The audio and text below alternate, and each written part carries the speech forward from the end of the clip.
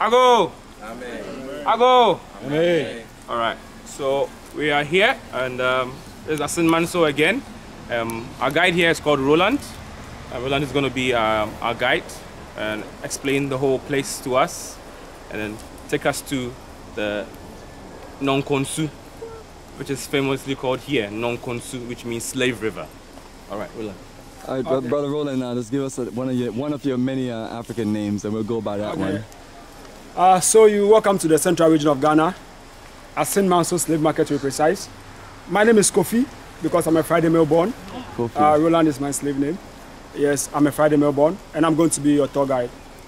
But before we start with the tour, let's observe a minute of silence for all our enslaved brothers and sisters who lost their lives during the trade. After which, I will say, may their soul rest in perfect peace, and you all respond by saying, Ashin. So please, can we observe a minute of silence for our ancestors? Thank you very much.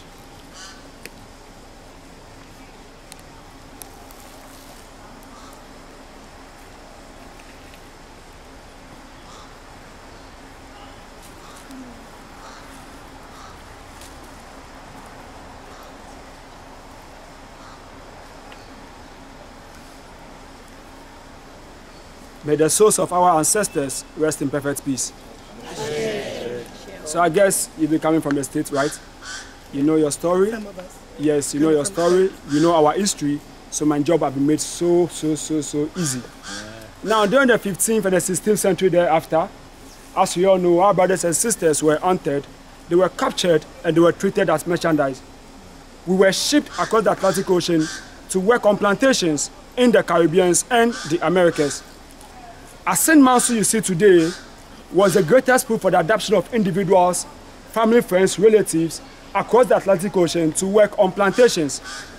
It was the biggest slave market during the transatlantic slave trade era, as documented by one British historian known as W.E. Ward in his book entitled The Short History of Ghana.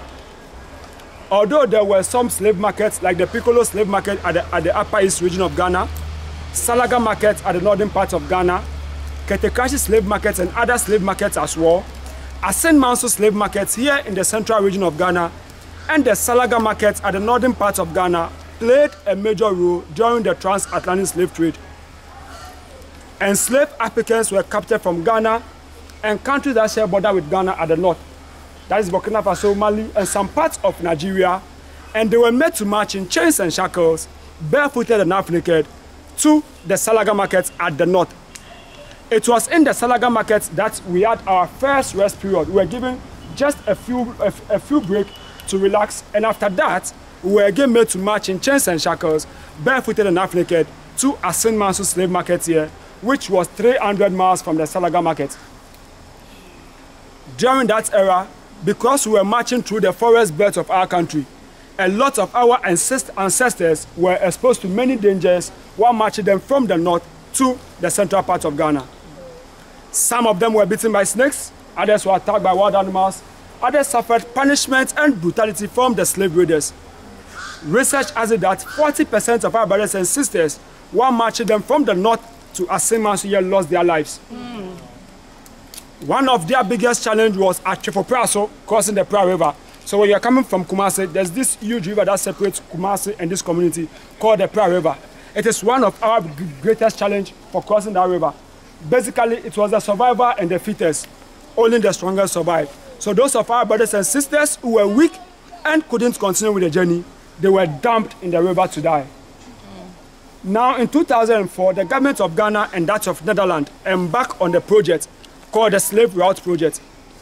All that we wanted to identify was the path that our enslaved Africans were made to use while marching them from the north to the central part of Ghana. And one of the places that was identified was the Mole National Park.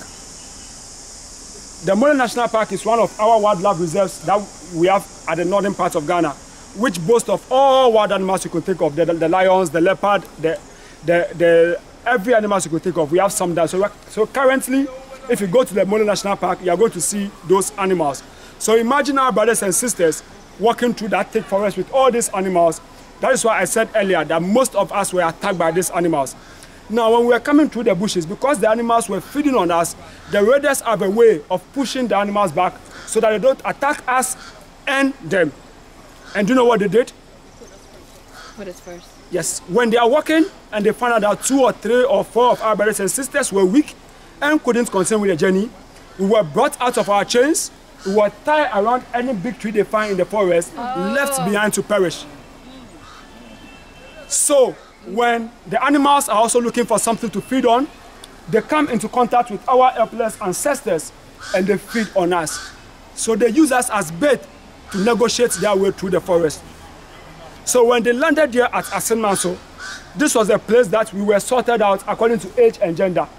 Men separated from the boys, women, children, etc.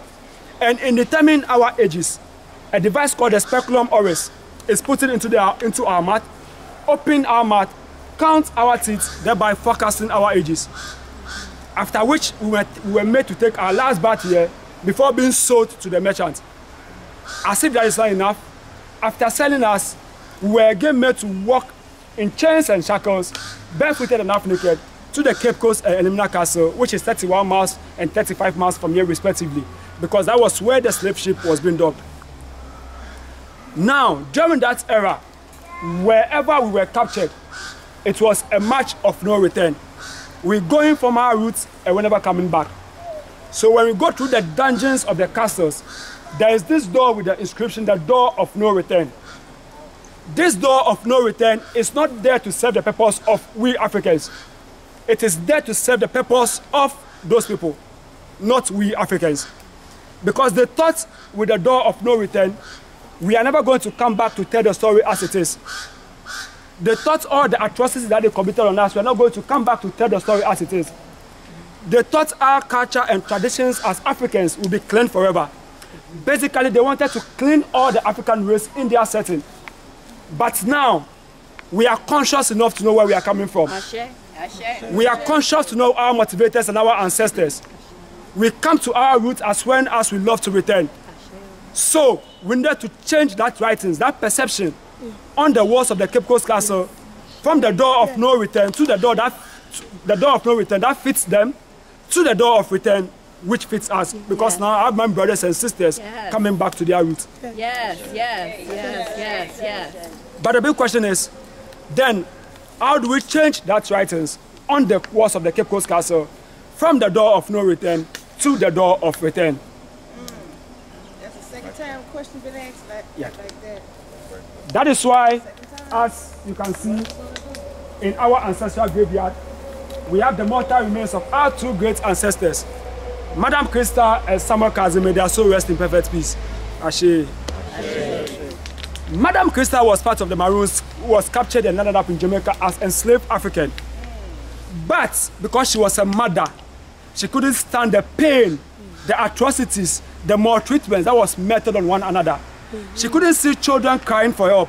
She couldn't see people calling for death to come their way. Because now most of us were scared to die. But during that era, we were calling for it to come to our aid. But even death was so scared of what was being perpetrated on us. So this lady, in her own way, she decided to starve herself to death. But during that era, because we were classified as an asset to the merchants, we were forced to feed. So by doing so, they chisel your teeth and they force you to feed. These are some of the punishment Madam Krista had to endure. But yet still, she stood on the ground and said, no, I'm not going to take in anything, until she lost her life. We have Samuel Kazim at the fire, and the first African American to rise to the highest rank in the US Navy. He died at the age of 35 years, but he wasn't given a befitting burial because he's from the African descent. Most of them call we Africans brutes. They say we are subhumans. They say we are not intelligent, and they use all sorts of words to qualify us. But research has also proven otherwise, that we Africans are the ones with the highest of IQ. So I always tell my people, let's just ignore them. We shouldn't go to their limit for them to defeat us, because we know our worth as Africans. Yes, brother, yes.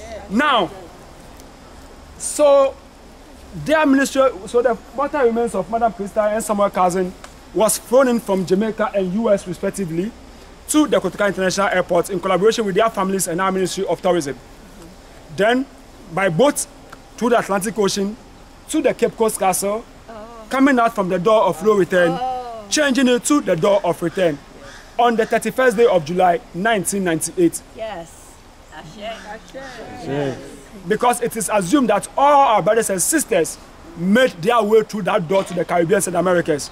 20 But years. none ever have returned through that same door to their roots. So with our mother, Madam Krista and Samuel Cousin returning from that same door to their roots, just to usher our brothers and sisters in the diaspora that yes, it is now safe to come to your roots. It is now safe to come to your country because this is where you belong. Yes. So the same day, on the 31st of July, these two of our great ancestors, Madam Krista and Samuel Cousin, landed here at Assin, Manso. Assin is an Akan word, which means yes, sin, travelers, people that are just passing through. So research has it that 60% of people that from this community were some of our enslaved Africans who managed to escape. But because they didn't know how to return to where they were captured, they formed part of this community. So when these two of our ancestors landed here, we already had the connection. We already had the chemistry with them. It was a wonderful day. Everybody in this community were made to wear black.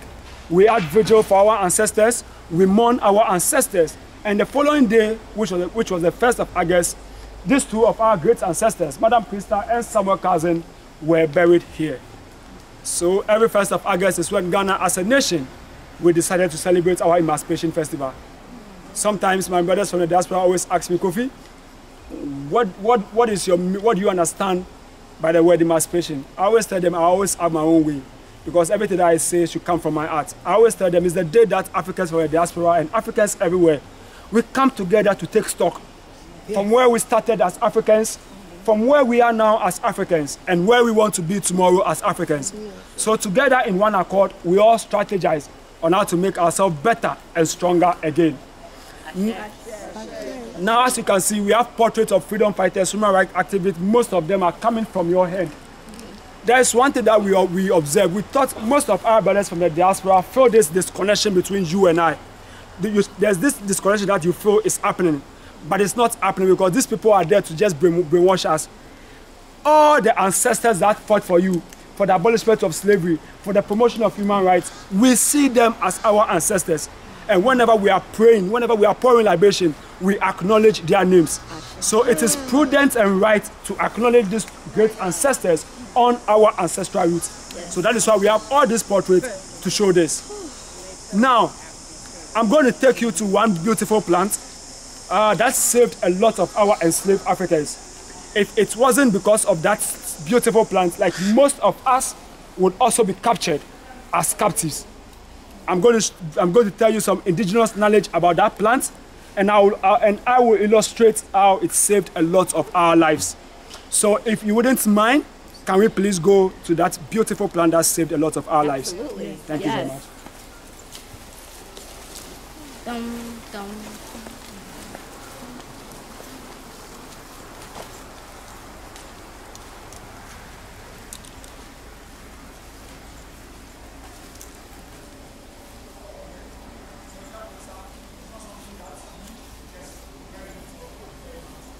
Let's climb this one ancestor, Samuel Carson.